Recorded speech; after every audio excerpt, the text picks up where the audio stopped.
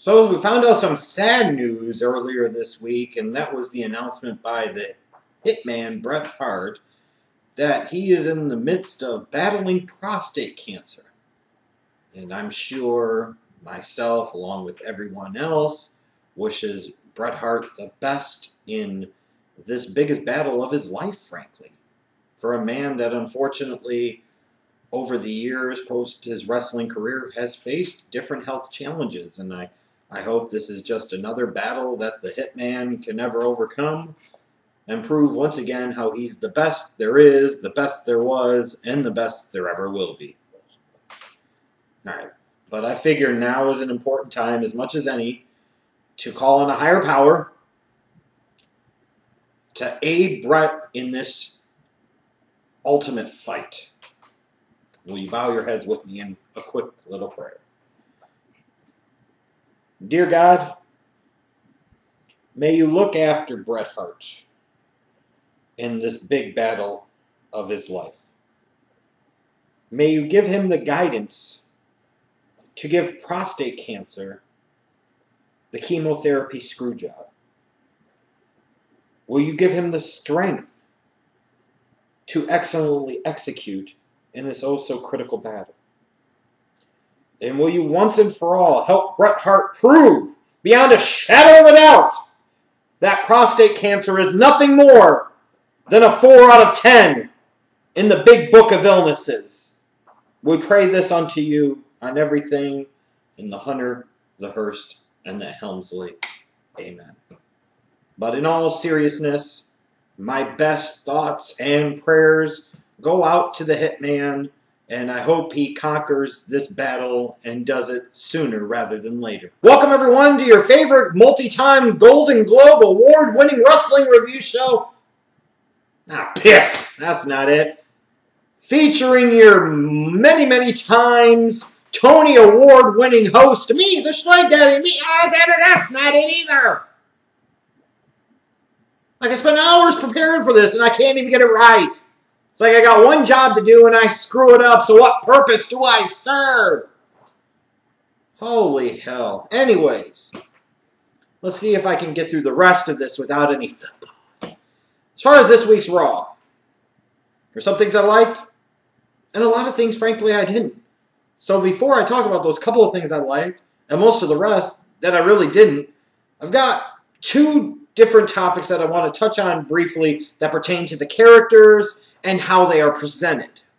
The first thing I want to talk about pertaining to this week's show, and it just kind of stood out to me this week, but it's something I notice every week when I tune in to watch Raw, is that these characters and the way they're presented, and more so the way they present themselves, is a fucking joke. This is ridiculous, and here's what I'm talking about.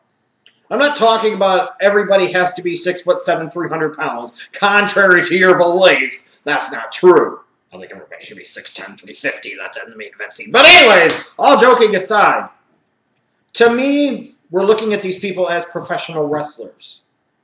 They should look like professionals. They should look like a cut above the rest, especially if they're at the major league level, which is the WWE. And I assure you, compared to everybody else in the professional wrestling business today, the WWE is and always will be the major leagues. So I shouldn't feel like I'm tuning in to watch a bunch of single A or double A talent at the big league level. I just shouldn't be. Like Dean Ambrose, for example. My biggest gripe with him is, man, you got to do something with that comb forward. It makes you look sloppy. It makes you look like shit. Either get some of those terrible-looking LeBron plugs and try to do something about it, or just shave it off and do something else. Because that looks terrible. Even my Uncle Hugh would be ashamed of your comb forward, and that man for years knew something about a comb forward, damn it. I mean, hairline back here, and yeah, somehow his hair is all the way up here. I mean, Ambrose looks like shit. He looks dirty. And a lot of these guys on this frickin' roster, when you see them, one of the things that strikes me is just how dirty they look. I mean, it's horrible. You know, I can sit there and talk about the way people like Hulk Hogan looked, and the Ultimate Warrior looked, and the Macho Man Randy Savage looked, and the $1 Million Man Ted DiBiase looked, and even guys like Jake the Snake Roberts and Ricky the Dragon Steamboat. You know, they were, for the most part, maybe Jake the Snake a little bit different, but they looked professional. They looked clean. They looked like they had actually fucking showered. I mean, unbelievable when I think about those people that I used to see. Oh, The Rock, for example. And now I come and I see Dean Ambrose in his terrible fucking comb forward. Oh, Christ. And you got Dolph Ziggler. I don't even know what the fuck he's supposed to be. How is any man legitimately supposed to get behind a fucking character like that? Give me a fucking break. His stupid guy liner and all of his tutti fruity booty fucking gear that he wears. Jesus Christ, Kevin Owens looking like he came straight out of the bingo halls that he wrestled in for so many goddamn years. I mean, Jesus Christ, you're at the major league level. If you insist on wearing those ridiculous looking basketball shorts and those sloppy looking fat boy fucking sleeveless tees, can we at least make it look like you spent some goddamn money on them?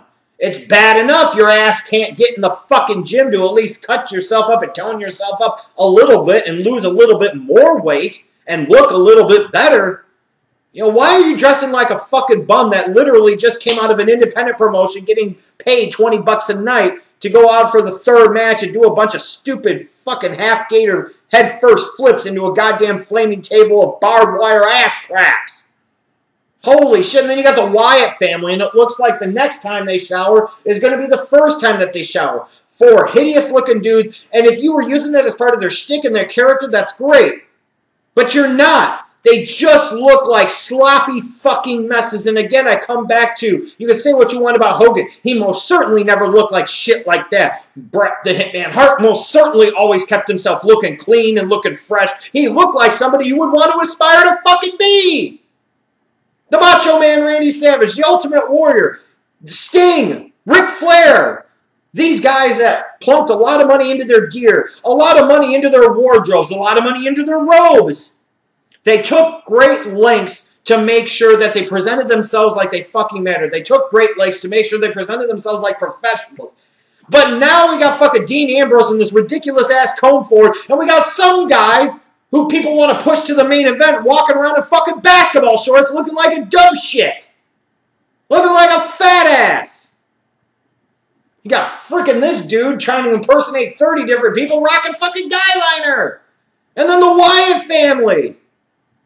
Again, it looks like they literally just got out of the pig pen. And they don't shave and they don't shower. If these guys can't take this more seriously, if these guys can't come across like professionals, then why the fuck should fans get behind them? And why the fuck would fans want to pay money to see them? And this is not something that's a minor gripe. This is a major fucking issue. We've gone from the fucking Rock wearing Gucci and Versace to Kevin Owens wearing a sleeveless shirt and goddamn generic-ass basketball short. And something else that bothers me about this company and the way they present certain things and certain characters present themselves. It's bad enough when you do the type of things that you do as a company consistently to undermine and devalue your mid-card titles. The last thing you need are for the performers that are actually carrying the titles to fucking devalue them. To me, winning a title on TV should be a big thing. If you're the title holder, you should act like a fucking champion. You should conduct yourself and carry yourself as a fucking champion. Because again, otherwise, why the hell would anybody take you seriously? Why would you have any legitimacy or credibility? Why in the hell would anybody want to pay money to fucking see you as the champion if you act like you don't fucking care about being the champion? I mean, seriously. So I look and I see, like, the New Day. And more often than not, they're actually rocking their belts. And I mean actually wearing the titles. When they're doing promos, they'll point to the belts. They treat the titles like they're very important to them. That, in part, makes them good tag team champions. To me, they elevate the profile of the belts because they actually act like those belts mean a lot to them. They conduct and carry themselves like those belts are as important as anything else in their lives, and that's how the hell it should be. Like, it was good on Raw to see Kalisto come out. I think he was wearing his title. Good. He should be. But then I see somebody like Charlotte, and she's just kind of casually flipping the belt over your shoulder. Her shoulder. Bitch! You ain't The Rock. You ain't Austin. You haven't earned the right to be doing that shit. And what's really ridiculous about this to me is they could do something really special in the way they present her in terms of with that title. You've got her fucking dad, one of the greatest of all time, 16-time world champion, Rick Motherfucker Flair. Woo! Why not sit there and present it in a way where that Divas champion really means something? Utilize all of your available resources that you have in the fold, and Ric Flair is one of them. Why not every time Charlotte comes out to get ready to come down the ramp for a match, out walks Charlotte. Instead of her wearing her damn title, here comes her dad, one of the greatest of all time, two-time WWE Hall of Famer. He's holding her belt, and he's holding her belt above her. How much do you take notice of that shit immediately instead of her sitting there flipping it over his shoulder and looking fucking stupid? And then you got like Ambrose sitting there walking with it along his fucking side. You know, that's what makes him, to me, in part, such a shitty Intercontinental Champion and such a shitty mid-card title holder. It would make him a shitty world champion as well. No! You want to elevate the profile of that belt. You want to carry yourself like a champion and conduct yourself like a champion. I get the whole lunatic fringe and this and that and everything else. But at the end of the day, can you at least have enough respect for the title and the people that came before to fucking wear that goddamn thing around you every once in a while? It's bad enough that you come like you just got out of the fucking bar. It's bad enough that you've got one of the most ridiculous, nappy-ass looking comb forwards I've ever fucking seen. Could you please be bothered once in a fucking while to carry the belt in a way that makes it look like it fucking matters to you, like, oh, I don't know, wearing it like it's originally designed to do by fucking wearing it. At least with the WWE World Heavyweight Championship, they're presenting it, now that Triple H is a champion, like it's the golden fucking thing. It's sitting there backstage. To me, I would have taken that a step further. I would have had it encased in like 3 feet of bulletproof glass. I'd have had security guards all fucking around it. You know, like I said, it's bad enough in the way this company books shit that they devalue their titles. It frustrates me when the individual characters do those things that only make those titles seem less important and seem less valuable. So now that I got some of that shit off of my chest, let's actually talk about this week's show. And I'll start off with the good because I assure you this won't take long. There wasn't a lot. I like how the show kicked off with Ambrose being the one to come out and confront Lesnar. How they had Ambrose try to stand tall face-to-face with Lesnar. They didn't sit there and do any shit with the Wyatt family. You bring it up, but then you move on from it. No reason to dive right into it right now. You save that for FastLane and afterwards. I like that. I also like the fact that Roman Reigns didn't come out during the opening promo segment. You know, Dean Ambrose is going to be in this triple threat #1 contenders match. You need to build him up. Need to create some heat, some tension there between him and Lesnar. Not just the fact that Roman Reigns and Lesnar once wrestled a year ago at WrestleMania and Roman Reigns and Dean Ambrose are friends. That's not good enough. It's just not.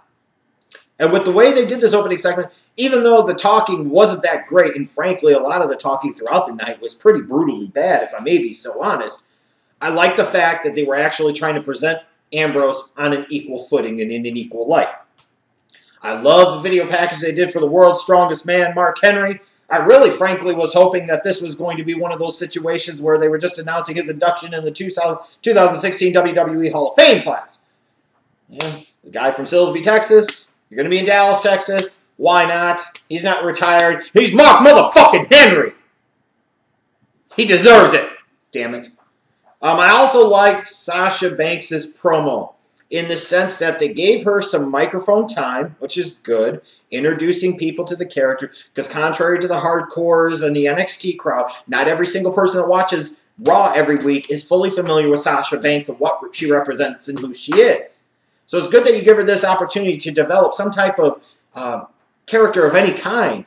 And then the fact that you're actually, in some ways, trying to touch on something instead of just disregarding it, by talking about her and Team Bad and talking about how they're still supposed to be girls, even though, you know, Sasha wants to go off and do her thing. As many times as we see them in the Divas division, and we saw at the end of the match between Sasha and Becky, they just do stupid shit that makes no fucking sense. Here was a point in time where you at least got, God forbid, a little bit of fucking continuity.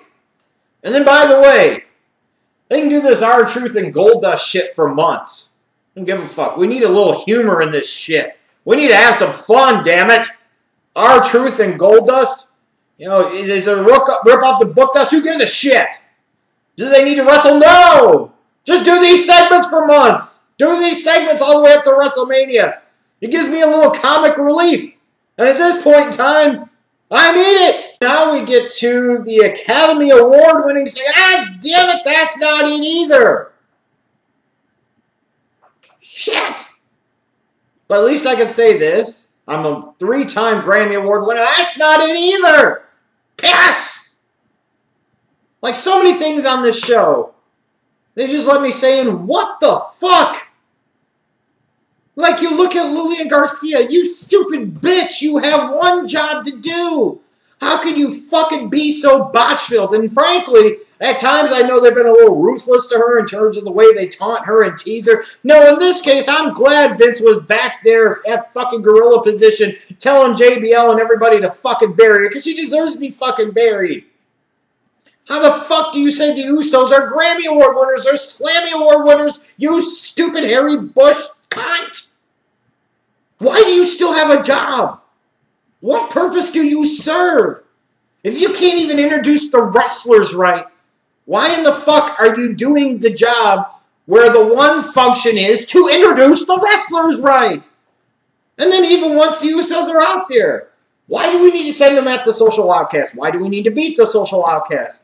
Why not give some type of illusion that you're actually trying to get these guys fucking over? You know, it's this whole babyface has always got to win bullshit that turns so many people off to the babyfaces in WWE. And speaking of shit that's just absolutely frustrating, the whole Divas division this week. Like I said, I love the Sasha promo in terms of what it represented for trying to spotlight the character and at the same point in time trying to touch on something, you know, and not just completely dropping Team Bad like a bad habit. But you get this whole thing. First, we'll go to the fact that you've got Brie and Charlotte backstage. They're talking about Nikki's neck injury. Charlotte saying something. So all of a sudden, we're supposed to fucking like Brie Bella. Excuse the fuck out of me. Where the fuck did this come from? And now, not only that, she's beating the fucking Divas champion, Charlotte. Wasn't Brie just getting beaten by Natalya and or Paige the past couple of weeks? I could be wrong. But now she's magically recovered from that to where people hated her. And she's fucking losing to now people are supposed to like her because of her sister's injury. And now she's fucking beating the Divas champion. Holy shit Christ. Some revolution, my ass. It's the same shit. It never ends. And then you've got Sasha Banks versus Becky Lynch. Hey, whatever, fine. Maybe you have a #1 contenders match between these two at FastLane. Fine. That makes sense to me. But they're sitting here wrestling, and Team Bad's out there ringside, and then Team Bad attacks Sasha. Predictable, but okay, again, it makes sense. To only all of a sudden now, Becky Lynch and Sasha Banks are fucking teaming up and joining forces to fend off Naomi and freaking Tamina, my daddy's Achilles Snuka. What the fuck? And worst of all, it's one thing if Sasha gets the help, but afterwards tease some animosity between the two of them. Or have Sasha fucking take out Becky Lynch. Or have Becky Lynch sneak attack Sasha this time. Get her revenge. All of these things would have made more sense than what the fuck you did because it was fucking stupid. Speaking of fucking stupid. Guy Liner versus fat boy in his 30s in fucking basketball shorts. Dolph Ziggler versus Kevin Owens. How many fucking times have we seen this match and Kevin Owens is beating him? You got Kevin Owens that clearly should be on a different trajectory at this point to build him up towards something at WrestleMania. Whether that would be an Undertaker, which seems unlikely. Maybe an AJ Styles, which even that seems kind of unlikely. What the fuck does Dolph Ziggler matter? So first of all, why are we having this match again? And only this time now, we're actually having Dolph Ziggler win. What intent is this serving? What purpose is this for? And how fucking stupid can this company be? You've had your time with Dolph Ziggler. And he fucking doesn't get it. And he doesn't fucking care. So fuck him. People can kind of get behind Kevin Owens. You got to build him up a little bit. You drop the ball enough with him in other areas. Why would you sit there and have him freaking job 1, 2, 3 in the middle of the fucking ring? Take all fucking Ziggler. Why would you put over this fucking stupid piece of crap? Can I get 3 claps and a fuck Dolph Ziggler? Fuck Dolph Ziggler! And then they do Titus O'Neil in a random-ass match against Tyler Breeze. It's great. Titus O'Neil's on TV. It's great. He's fucking wrestling and winning a match over another jobber. What purpose is this for? Why are you doing this? Why aren't you spotlighting Titus O'Neil in other fucking ways? It's just stupid. It's just absolutely stupid. Miz TV. Now, sure, people will talk about how great it is that AJ Styles got more over throughout the course of that segment, never really had to say much of anything, and The Miz still represents one of the true heels in WWE today, and I've talked about that many times, and all of that is true. However, there's just something in the back of my mind as I'm sitting there watching this, and they're presenting it like they don't want AJ to talk, not because they're trying to get him over in a certain way, but it's because they don't trust him on that platform, and they want to teach him a lesson, and they want to show him how things are done in the WWE. And they want to make sure that he knows that even a bum like the fucking Miz is a bigger deal than he is in the big ocean of WWE world. I mean, Miz makes a good natural fit for me for AJ Styles as a FastLane. Get a guy that's clearly going to get booed in the Miz, a guy that clearly get cheered in AJ Styles. AJ Styles can go over Miz, won't hurt Miz, and nobody will fucking care. And it'll be a nice way to introduce AJ Styles in his first one-on-one pay-per-view match. If you do that, that's fine. But this segment I thought sucked, and Miz on the mic, frankly, fucking sucked. You've had all day to plan for this, maybe even all week, but that's probably giving too much credit. You probably had about an hour and a half after you were actually given the script of what you were fucking told to say. How could you bumble over yourself so many fucking times sounding like a goddamn jackass?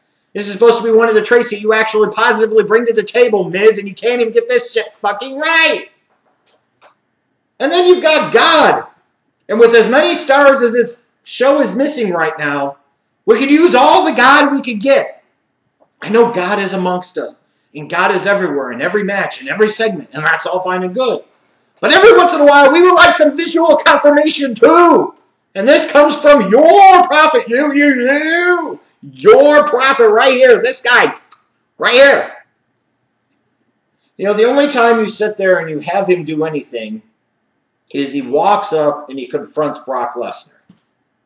And that's it. He's not out there at the beginning. He's not out there at the end. He's not on any other point in the show.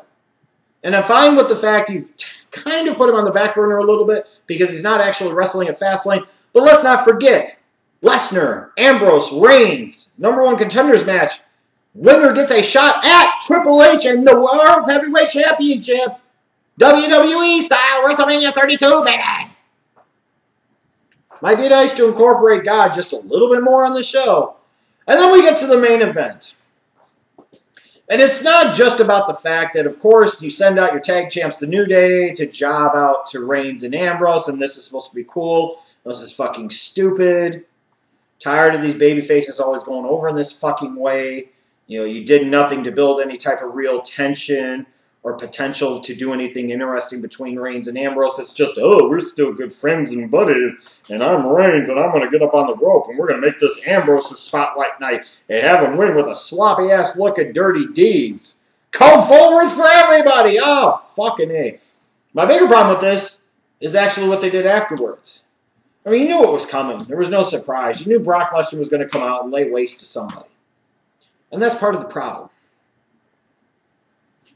They build up Brock Lesnar so much to the point where nobody is really a credible threat and nobody's a real challenger to him.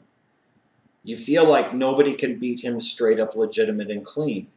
Like even The Undertaker had to use his tapping torture technique in order to beat him at SummerSlam. So now you get to this point now where you've got Lesnar coming out, and it's just like you always assume that he's going to smash through everybody. And at some point in time, that shit gets old too. And what really bothers me about this and the way they present Lesnar is Lesnar's not the fucking champion. Lesnar is wrestling for the same shot at the title at WrestleMania, just like Dean Ambrose and just like Roman Reigns. So why the fuck doesn't Brock Lesnar have to wrestle matches on Raw? Why in the fuck are we not trying to make it if we're the Authority and Triple H as difficult on him as possible? This speaks to the whole stupidity of the Authority angle in terms of the Authority and how they set shit up. It's great. God won the belt. Praise God. It needed to happen. But you would think the whole analogy, or the whole philosophy, I should say, would be to keep Reigns as far away from the fucking title as possible, and if anything, use FastLane as a way to send a message by maybe having Triple H smash fucking Ambrose, just completely fucking smash and destroy him with the help of the League of Nations or whatever the fuck else. But here we are on the road to FastLane, the road to WrestleMania. Ambrose and Reigns have got to work matches every fucking week. Brock Lesnar doesn't, and Brock Lesnar doesn't even have to show up every fucking week. Now, you know, at some point in time, you got to sit there and say, this dude's the beast incarnate. This is Brock fucking Lesnar. This is the guy, the man, mind you, that beat God 2 out of 3 times. This is the same man that ended The Undertaker's undefeated streak at WrestleMania. If I'm trying to soften anybody up, if I'm trying to do anything to any one person in that match, wouldn't I want to do it to Brock fucking Lesnar? Why in the bluest of blue fucks would I leave this guy as fresh as a rose? Why in the fuck would I do that? If anything, I would want to punish Brock Lesnar and make him regret his choice. Make him regret being in this fucking match. I maybe wouldn't even have booked him in the fucking match to begin with, but since you have, you can still make this make more fucking sense than you do. But of course, this is the WWE, so like so many other fucking things, it doesn't make sense. Once you get out of the whole aspect of the story between Triple H and Roman Reigns, you got fucking Stephanie facing off with Ambrose and Reigns. Let the champ do that. Let God do that. So a lot of things were aggravating about this show. A lot of continuity problems. There's a lot of stupid, bad, dumb habits that the WWE can't seem to get themselves out of. I mean, it really looks like Fastlane's not going to be very good. And WrestleMania 32, no matter how great God is and all of his magnificence, that show is going to be complete shit.